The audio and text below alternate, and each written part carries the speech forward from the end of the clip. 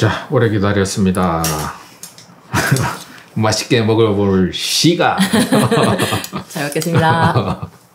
와, 김치찜 정말 오랜만이다. 김치찜, 진짜 반년 만인가? 먹고 싶었었는데 날씨가 더우니까 온도가 안 나지. 그러니까 땀이 너무 나니까.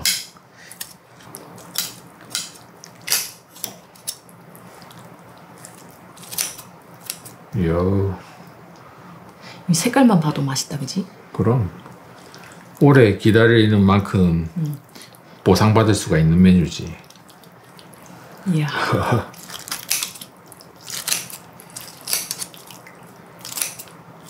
요. 자, 삼겹살도. 통삼겹. 마음 같아서는 하나씩 들고 막 뜯고 싶긴 한데, 맞지? 또 도톰하게 썰어가지고. 오, 크다. 이 정도 커도 먹을 수 있지. 와. 입이 커서 먹을 수 있겠지. 야. 침 흘리는 거야? 나도 모르게. 진정해. 뼈 있는 건 조심해. 이야, 근데 고기 도톰하게 썰어 놓으니까 진짜 먹음직스럽게 보인다. 진짜 맛있겠다. 아유, 침이 나온다. 눈은 못 되겠네.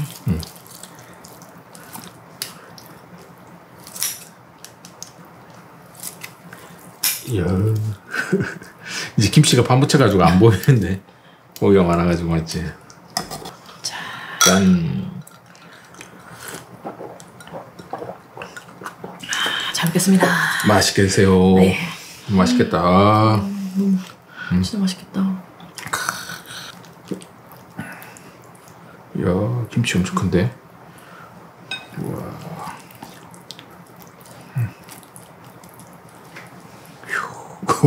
고기 처음에 너무 큰 걸로 먹는 거 아니야?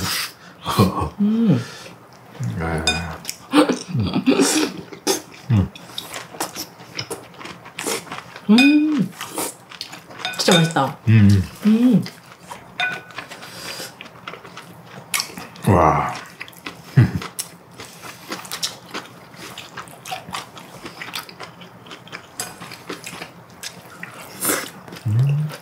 너무 맛있다. 이야. 고기도 푹 삶았더만 아주 야들야들하구만. 엄청 부드럽다.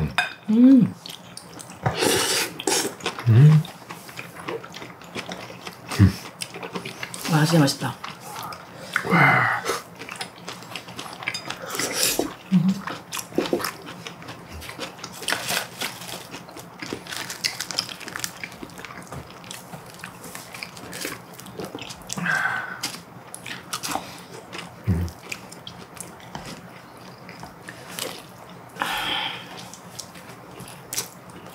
순두부 안 먹어볼까? 순두부가 엄청 부드럽고 맛있네.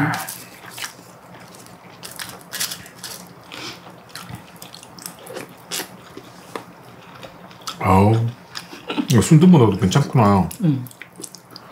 잘 어울린다 생각해요, 진짜.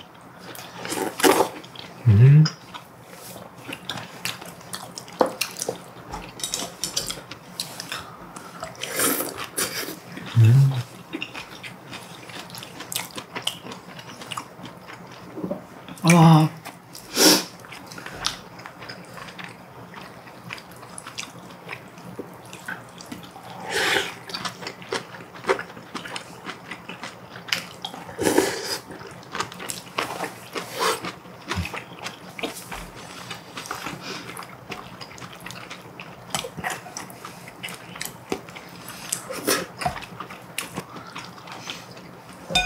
고기가 딱 봐도 상태가 좋아 보였잖아. 그치?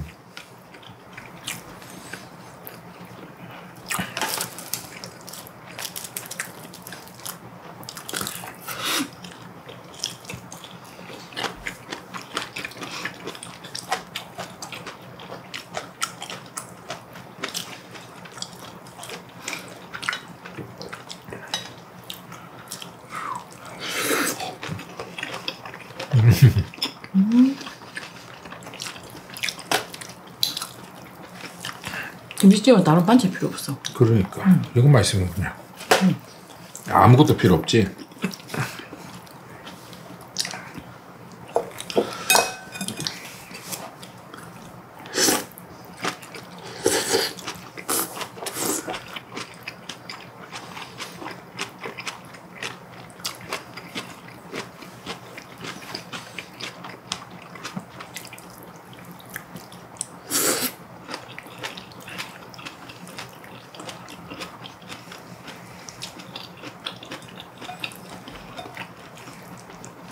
김치찜이 짜지도 않고 오늘 진짜 딱 좋은데.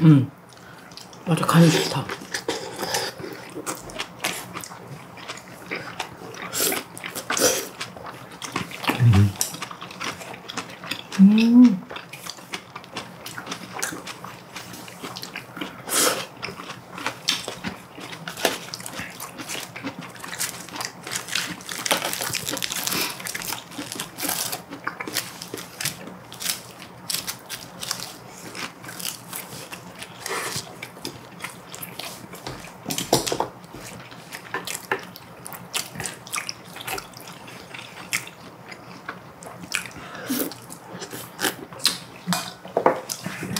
고기도 맛있지만 그냥 김치가 무조건 그냥 김치만 있어도 될 것 같아. 김치가 찐이지 뭐.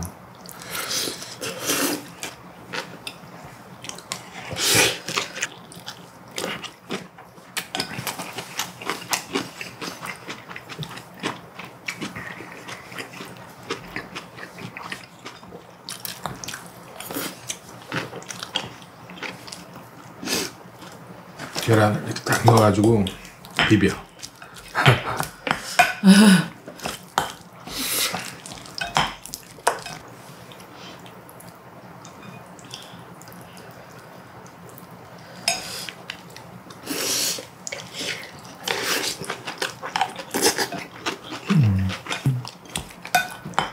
계란이랑 같이 먹으니까 맛있다.